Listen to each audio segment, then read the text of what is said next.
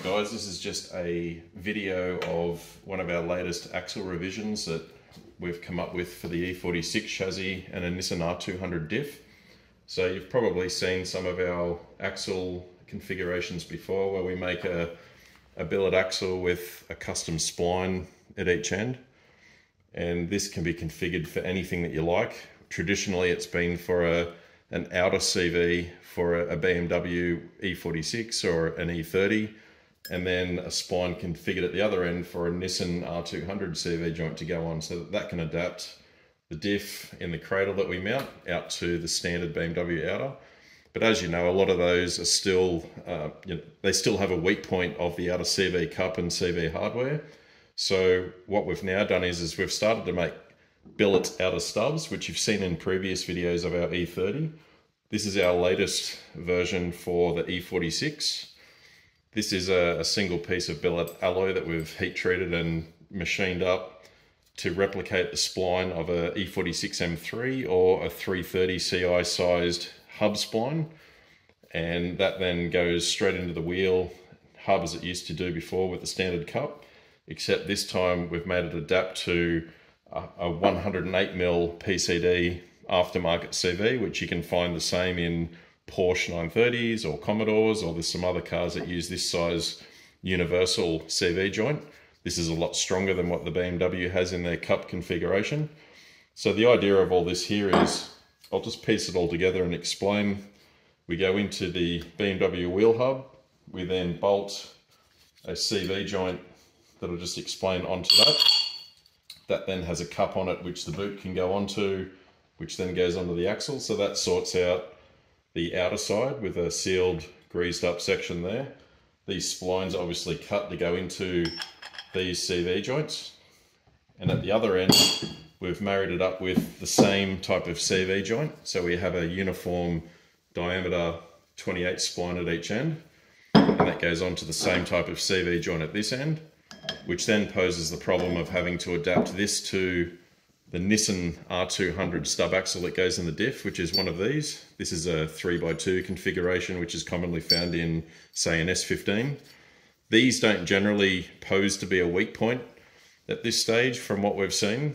So we haven't yet made this piece or replicated this piece in billet in billet alloy like we have with the outers. So we've made an adapter ring which will bolt to the Nissan cup, or the Nissan stub axle rather, and that bolts on there with those two holes, and then that bolts or adapts the 108mm CV to that, which then means we have a complete stub axle to stub axle solution, which makes it nice and strong for an E46 R200.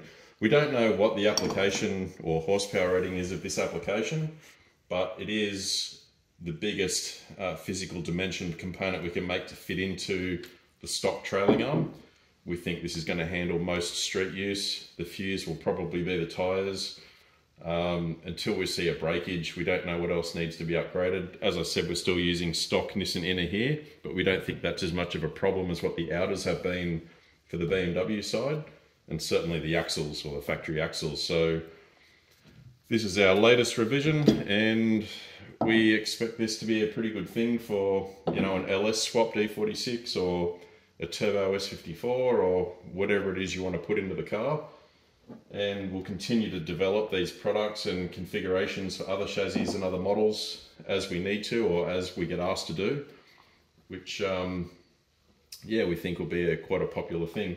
The beauty of this, all of this as well, is of course these CV joints, as they wear out or become a bit tired, you can just buy another one and pop it in. It just bolts in, provided we don't have a major failure where something breaks one of our expensive components here, because these are quite costly to make. They're about $2,500 for a pair of these, but they are a solution that should be a set and forget for the rest of the vehicle's life.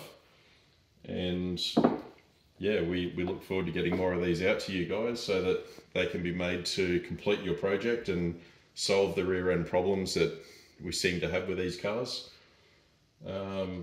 Yeah, let us know what you think, or if you've got any specific configuration you'd like us to entertain putting together for you, we can certainly do it. As a one-off, they're always more expensive to do, but we've put put all this into a CNC program now and can make these quite quickly. So it's been a long time coming. We've had a bit of a delay on it, but we feel that we're there now, and hence we're showing you the video of what we've come up with and letting you guys know that it's now available. So yeah, look forward to your feedback on these, and hopefully we get a few out the door and see how they go real time.